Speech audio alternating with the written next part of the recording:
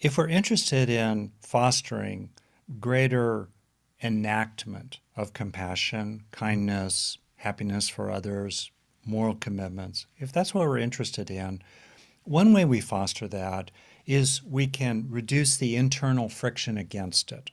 Okay, so we help people become less depressed, less internally preoccupied, uh, less caught up in addictions of various kinds. Just that is really helpful, reducing the internal friction to it. But it's certainly not sufficient. Second, we can help people literally develop greater trait compassion, trait kindness, trait commitment to social justice, trait lovingness, trait heartfeltness, trait open-heartedness. These are traits that we literally can develop one synapse at a time, one breath at a time, many little moments, gradually, steepening our own growth curve, our own learning curve over time. That's the second thing. That's really good. But that's, again, not enough. Now it's there. There's not much internal friction. The warm-heartedness is really active in you. What helps you bring it out into the world? Love out loud, in effect.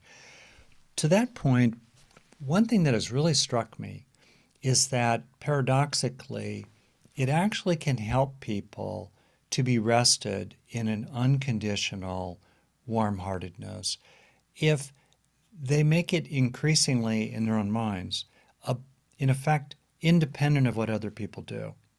And to use a metaphor of a kind of Wi-Fi base station that radiates in all directions, if people have more and more a sense that their kindness, their compassion, their lovingness is about themselves, in effect, and it's less contingent on what other people do, then they move through the world from love. They're more lived by love. It's kind of omnidirectional, and people move through that field.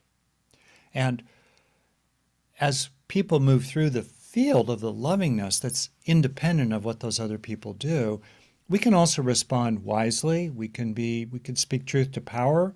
We can distance ourselves from people that are harmful to us. We can call the police. We can enlist allies. We can disengage from no-win conversations. We can do all those things.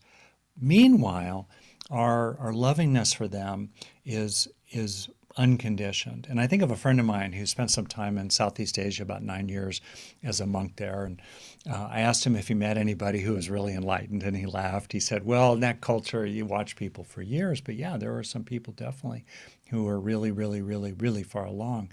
I said, what were they like? He said, well, they were always the same.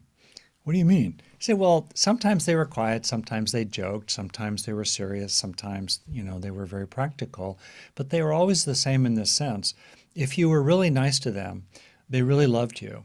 If you were really horrible to them, they really loved you.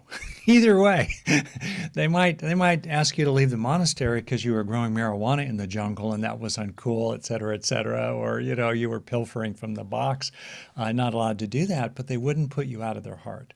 And so I think that's a very important thing, to rest in that sense of good-heartedness in a way that's not dependent on what people around you are doing.